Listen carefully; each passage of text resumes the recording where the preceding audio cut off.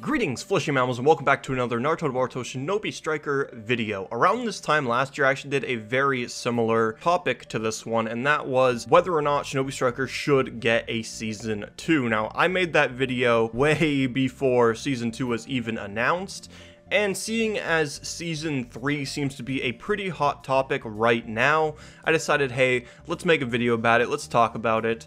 I actually also did a poll yesterday on the community tab asking you guys if Shinobi Striker should get a Season 3.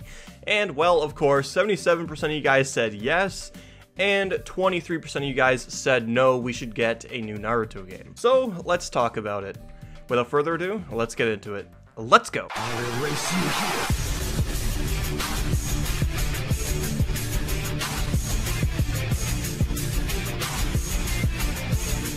So, as much as I do want a brand new Naruto game in 2020, I also do want Soliel to continue working on Shinobi Striker.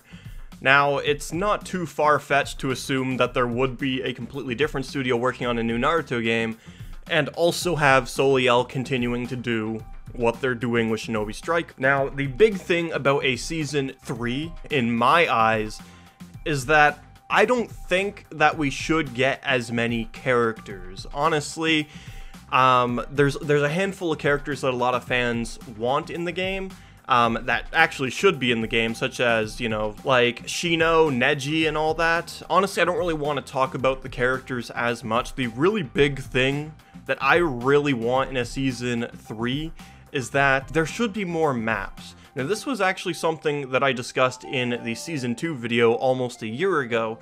I honestly don't think there's enough maps in the game. We got, what, like 4 or 5 maps in the base game mode? And yes, they do have night-daytime variations. For the Rain Village, it's rainy and not rainy, but you guys get the point. We don't have enough maps. Maps are so important when it comes down to the core gameplay loop, and when you're playing on the same maps over and over and over and over, it gets really repetitive really fast. So what I propose is that for Season 3, we get, say, 6 characters, and then we get 3 new maps. I don't think the maps should be paid for, because in doing so, it actually splits up the player base. What I propose is that Season 3, they introduce 3 new maps into the game throughout the character launches, and they just add them in as updates, very similar to how they did with the survival exercise. We can do actually a couple things here where we can have my suggestions for the maps. We got the Hidden Mist Village, which we still have yet to have in quite a few Naruto games. I'd actually love to see that implemented in Season 3. There's also the Hidden Stone Village, which of course we have seen in Boruto already. We've seen the New Age Hidden Mist Village in Boruto, you know, the anime, and we've also seen the Hidden Stone Village in the anime as well. So I'd like to see both of those implemented in some way, because right now we have the Hidden Rain Village, we have the Hidden Leaf Village twice, we have the Sand Village, and we have the Cloud Village. Now, my biggest issue with the maps is that only a few of them are actually really good. In my opinion, the Cloud Village is absolutely the worst map in the game. It is actually the worst map, the worst put together map. It looks good, but it does not play as well as some of the other maps in the game. So I would love to see the Hidden Mist Village and the Hidden Stone Village. Both of those are in the anime, so we've seen them in action, we've seen how they look, so I'd really like to see them. And let's talk about the survival exercise. Okay, so we have the Chunin exam map stage thing. We have the Chunin exams, but we don't really have anything else. So just like in the Season 2 video, I propose 2 options. The 5 Kage Summit map, which would actually be pretty damn cool, because it's a big open space, you know, where the Raikage and Gaara fought against Sasuke. We can use that map, or something a little bit more interesting would be the Kamui dimension, where we fight on those square block thingies. You guys know what I'm talking about. But yeah, we can do that, or just a generic Land of Iron, snowy village, where we can fight in that. So there's a bunch of different options for maps as far as Season 3 goes that I would really like to see added. Once again, the Hidden Mist and Hidden Stone villages are huge missed opportunities here, where it would just be absolutely amazing to get those maps and play in those maps, because again, we've already seen them in action, we see what they look like in the new age, but we don't have them. I would love to see them added to the game, and once again, I propose that they are added in as free updates rather than paid DLC. And as for characters, let's talk about the characters for a second.